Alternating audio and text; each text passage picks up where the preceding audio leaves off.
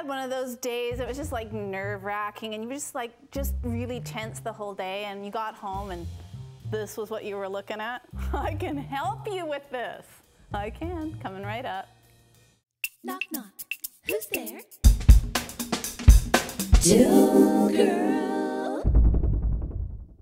I have a tip today that's going to save you so much money in dry cleaning bills, and it's completely non-toxic, and I found out about it when I was doing theater and wearing little chiffon costumes around, and every night we'd come back to stage and throw our costumes in a heap, and every afternoon when we got to the theater they were all fresh and beautiful. And how were they doing that? Because they couldn't dry clean them every day. How were they doing it? You want to know?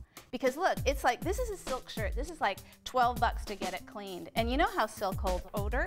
It really holds it, okay? So you gotta dry clean it a lot. This is a cotton business shirt. If you go through like a nerve-wracking meeting, you know how it's gonna have that, it's gonna be whiffy is what it's gonna be. And then of course we got the sports jacket here. This technique works on all these fabrics.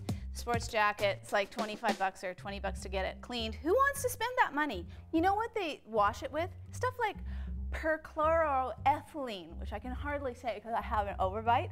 Perchloroethylene.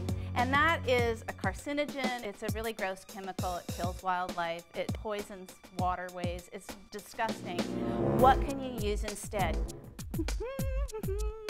Okay, I'll tell you. Okay, here it is. Guess what it is? Guess what it is?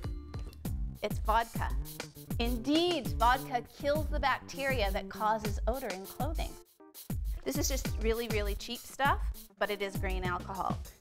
I put it in a special little vegetable sprayer, but you just pump up the pressure on that and take your whiffy clothing.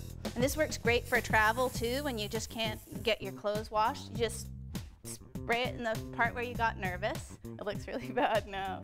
Oh, that was a tough meeting. And let it dry. And the wind just blows through it, and within about half an hour it's dry. You know, it's way better than like when you're traveling and you're washing things out in the sink. They don't even dry overnight and they just feel like creepy to put on the next day.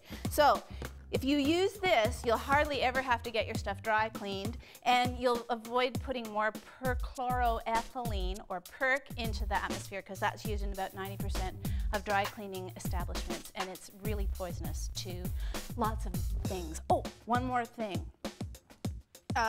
Shoes, you guessed it, give them a little spray. And this is so much nicer than all those perfumey foot deodorant spray shoe things. So you just saturate that baby. And in a social emergency, you can drink it. So what's not to love, really? Huh?